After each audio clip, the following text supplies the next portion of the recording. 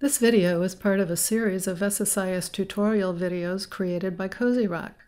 In this video, I'm going to demonstrate how to configure a package with a package protection level of DontSaveSensitive and provide some suggestions for how to provide the sensitive data to the package at execution time.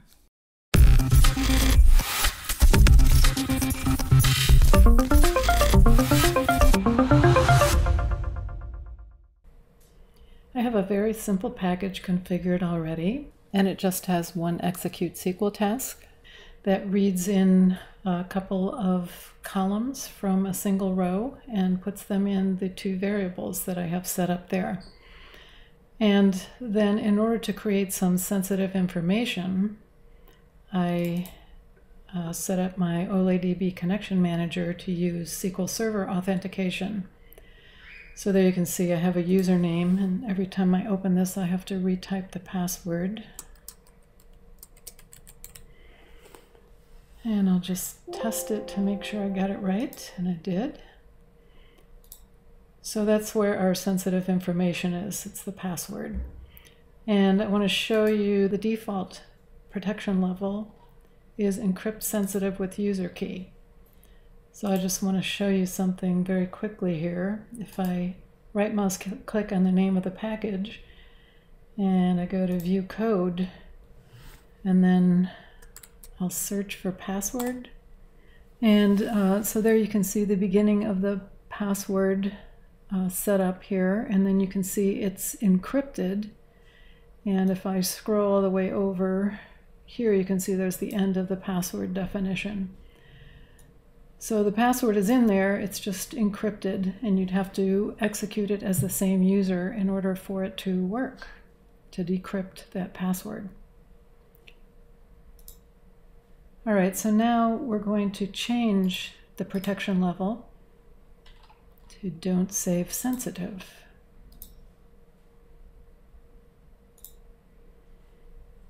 And then I'll close this, and I also want to change it in the project where it complains.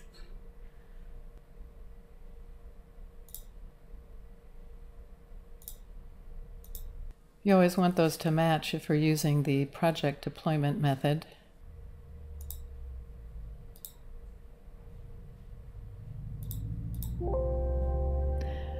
And it's telling us that we need to make sure they match, and they do.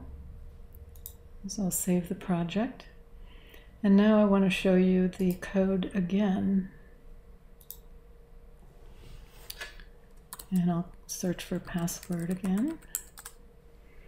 And there you can see the beginning and the end of the password are visible right there, and the password is not in here at all. It's not that it's just encrypted. It is not in the code at all.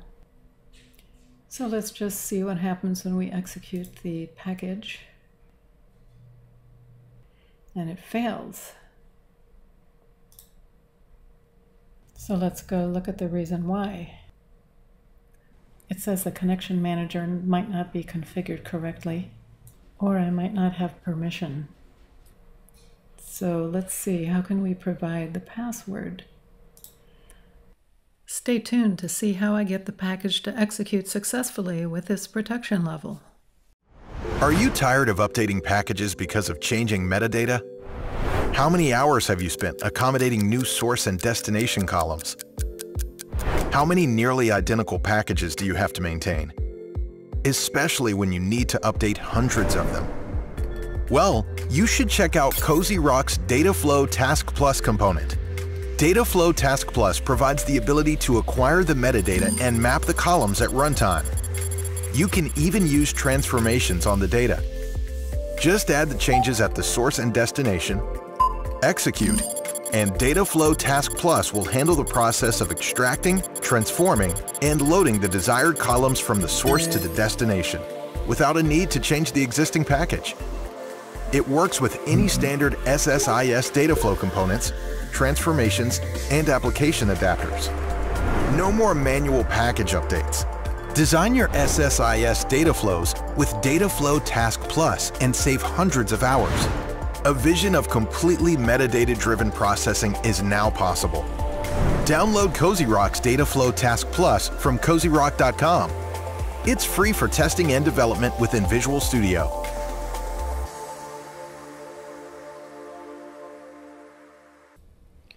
I'm going to set up a variable to contain the password. And it's a string, and it's PW for login. Now I need to set up the connection string to use that value from the variable. So I'll have to set up an expression in the connection manager. So I'm going to copy the connection string to use as my template to create an expression. So I'll go down to the expressions here and I click on the ellipsis and I find the connection string property, and I need to expand this to find the ellipsis and click on them, and there you can see my variables.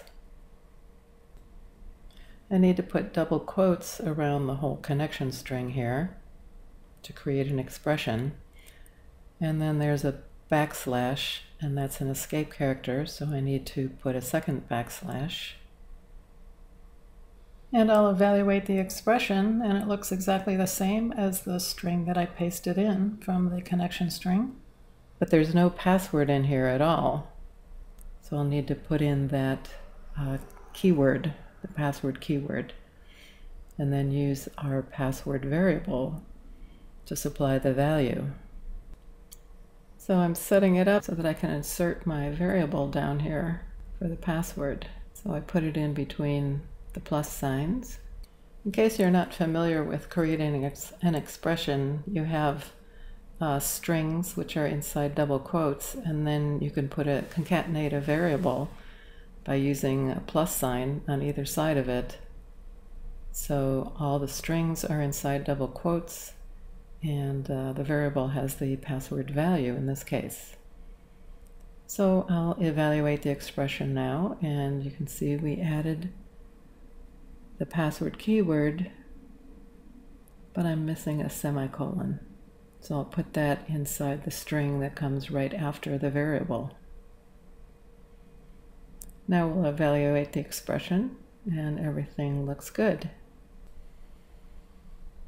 So we're done with our expression, and it's not showing up here. Ah, there it is. Okay, now we can close this and close out of the properties, and we'll save the package and execute it. And this time it worked. Okay, so even though that worked, that does not mean that's how you should do it. In the real world, you want to keep passwords very secure and safe, so we don't want them hard-coded in a variable in our code for the package. So I want to show you that the password is now hard-coded into the code.